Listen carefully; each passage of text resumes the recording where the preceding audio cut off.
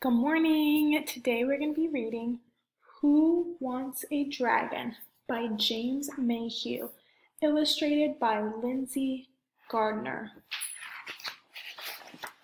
Who wants a dragon?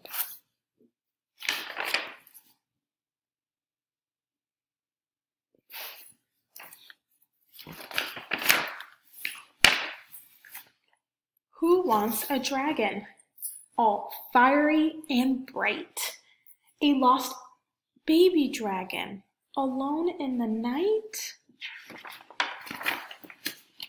Who wants a dragon? This witch in a hat? A dragon is much more fun than a cat. But dragons are not the best thing for a broom. They're bigger than cats, and there's not enough room.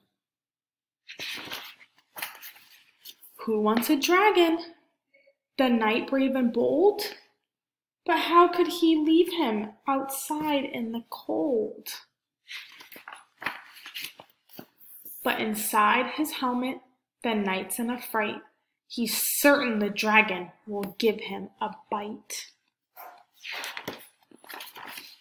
Who wants a dragon? The sleepy princess? Look out, though, he's got muddy paws on her dress. Poor little dragon, all in a muddle. There must be someone who will give you a cuddle. Who wants a dragon? This king or his queen? Oh no, these two are nowhere to be seen. Nobody wants him, not even the fairy.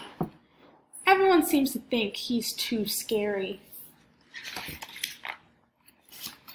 There must be someone out there who'd cuddle a dragon with love to spare.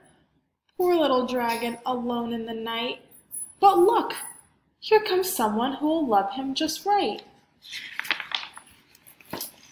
His mommy!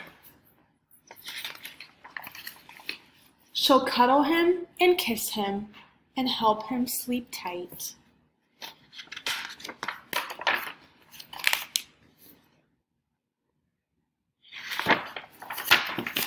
The end.